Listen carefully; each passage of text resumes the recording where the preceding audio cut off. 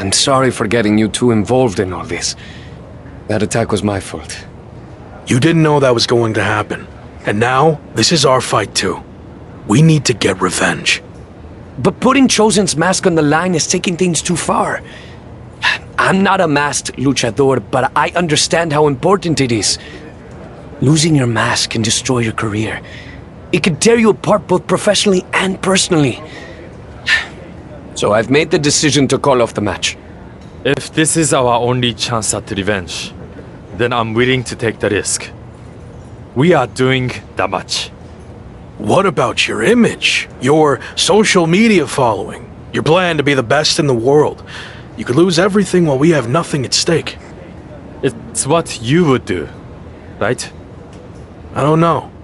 Before you went to WWE, the answer would have been yes. I actually looked up to you back then. You? Looked up to me? Yes, you are so confident in everything you did. But then you failed in WWE. And not because management held you back. You held yourself back because you lost that belief that you could succeed in any situation. You made excuses and blamed everyone instead of just doing the work. But I'm not going to make the same mistake. I see. That's a lot to digest there. Are you sure about this, Chosen? What if we lose? I can overcome any setback. That's actually another lesson he taught me. I mean, look at how terrible things got for him. Yet, here he is. I mean, he threw everything away. Like, it got really, really bad. He was a plumber at the airport. Okay, I think we get the point, but how about we just don't lose? That works for me. All right. Let's do this.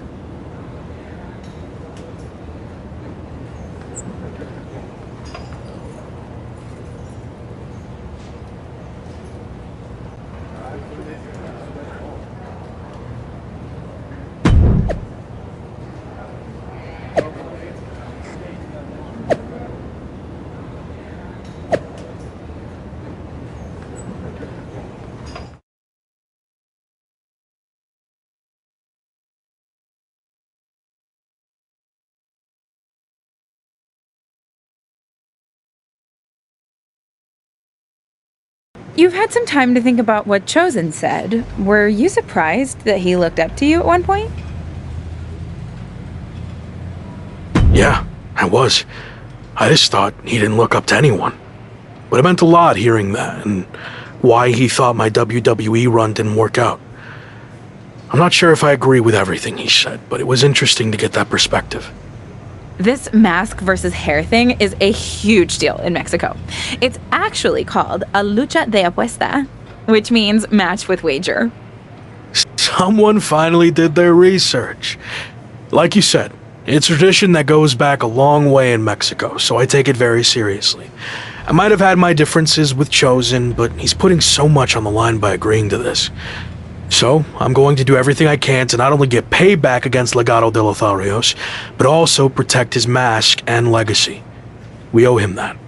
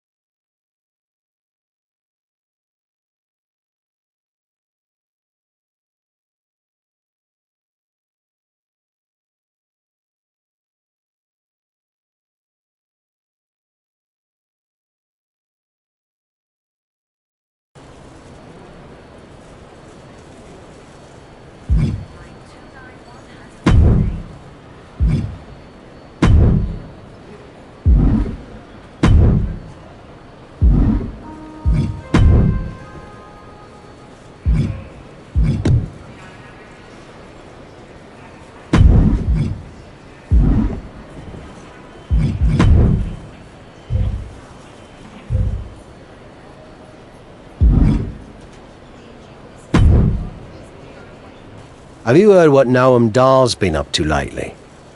I've been a bit busy winning matches all over the world, so no. I haven't had time to keep up with Noam Dar or NXT UK at all. Well, you're in luck, because I have been watching, and I'm really good at concise, informative recaps. Noam Dar is now both the NXT UK champion and holder of the Heritage Cup, which, reminder, is defended under British rules. Recently, he issued an open challenge for anyone to face him for both of his championships. Not bad on the recap, but could have gotten to the point quicker. That open challenge is intriguing. If you're interested, I can put some feelers out with NXT UK. I am interested in answering the open challenge, but don't bother reaching out to NXT UK. I have a different plan. WWE likely won't play ball with me after how things ended. So what if I showed up unannounced? Are we doing an invasion? Yes. Yes, we are. Okay. What happens if you win? I haven't thought that far ahead yet. I'll play it by ear.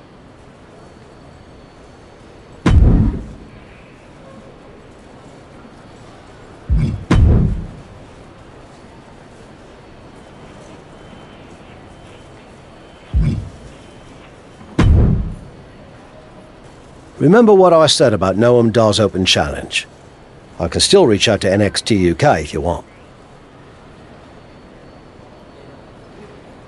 I'm ready to answer the open challenge, but don't talk to anyone at NXT UK. I want to show up unannounced. Are we doing an invasion? Yes. Yes, we are. Okay. What happens if you win? I haven't thought that far ahead yet. I'll play it by ear.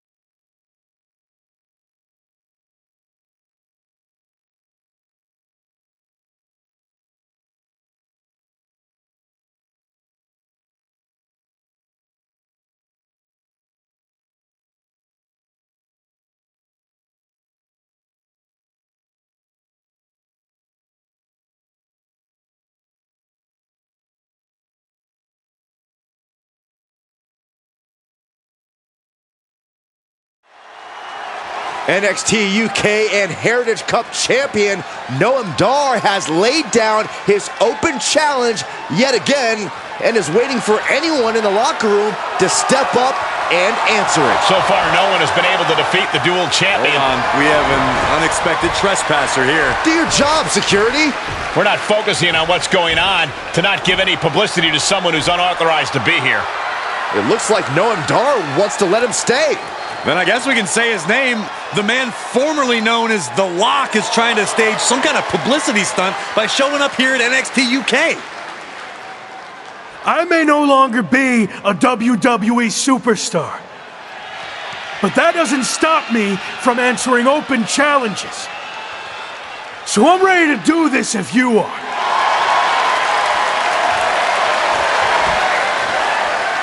Noam Dar has informed me that he will accept the challenge as long as the match is contested under British rules. As far as we know, The Lock has never competed in a British rules match, while Dar specializes in this style as Heritage Cup champion. I'll do it. Let's go. Brilliant move by the champ. A guaranteed way to send this unwanted visitor home, beaten and embarrassed. We're going to have a former WWE superstar competing for 2 NXT UK championships. This is insane. Please, for the love of God, Noam Dar, just win this match. After a shocking turn of events, the former WWE superstar once known as The Lock has just turned NXT UK upside down. That's right, Michael. He showed up out of nowhere to challenge Noam Dar for both his NXT UK Championship and Heritage Cup. Pretty ambitious, if you ask me. He may no longer be The Lock, but he certainly looks locked in to me. And he better be if he wants to come out of this British rules match with some new hardware instead of a restraining order. All right, that's it. Oh, into an AA. Being able to pull that off, no one is going to question if you skip going to the gym today. He's taking some good hits. Taking on some offense, but he expected as much.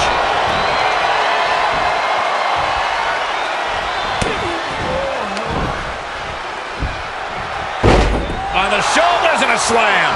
Just a continuous rush on Noam Dar here. Dar on the wrong side of every exchange lately. Down to the suplex.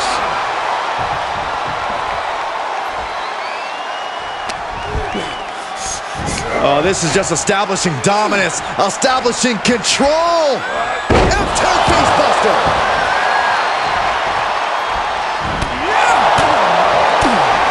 Oh, caught in the chin.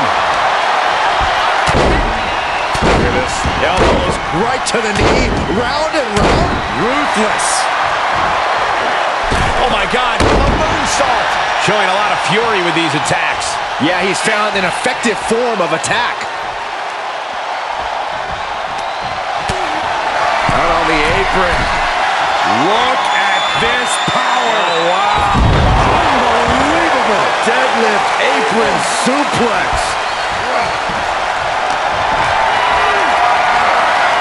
Planning on what to do next. Big time driver. Oof, kick finds it. Uh-oh. Noah went down in a heap. 2.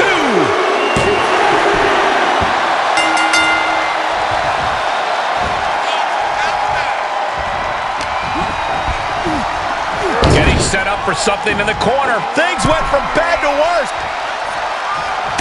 Up top, heading up to the top rope. This is going to be nasty. High rec district. Lot of risk up here. Landslide! This match may be nearing its limit.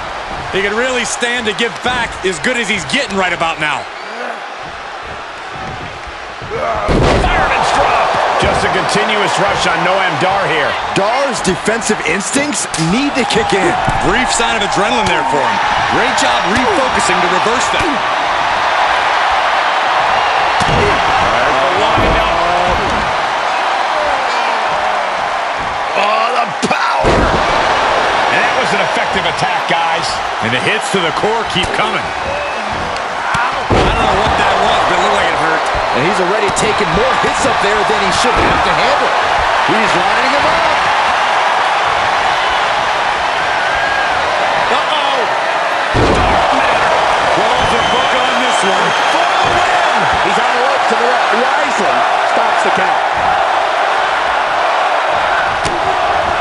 Oof. Lands the haymaker. These consecutive attacks haven't really... Yeah, this can't be how he pictured this fight going. Just ruthless. Bam! Getting up, but doesn't have a clue what's coming at him. Time to go home. Boom! Big time driver. Dar's being carefully measured now. Uh-oh. I don't care who you are. You can't survive any more of those. 2 count. A non-contracted, disgruntled former employee just walked in here and captured not 1, but 2 NXT UK championships.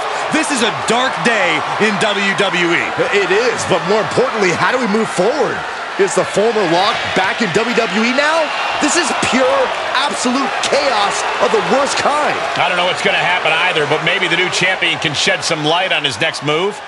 If you haven't been keeping up with my career since I left WWE, I've been busy rediscovering what made me the next big thing and the Lock in arenas all around the world. But one thing's been missing. I haven't had any hardware to show off. That changes now. Wrestling fans everywhere, this NXT UK Championship and that Heritage Cup are coming to an arena near you. Are you kidding me? Is he stealing the NXT UK Championship and Heritage Cup? It certainly looks that way. Again, where are the police or the bobbies or whatever the hell you want to call them here? Now you can add assaulting security and a referee to the rap sheet. Somehow, a dark day in WWE just got even darker. I might as well cancel the rest of the show. Just shut it all down after that.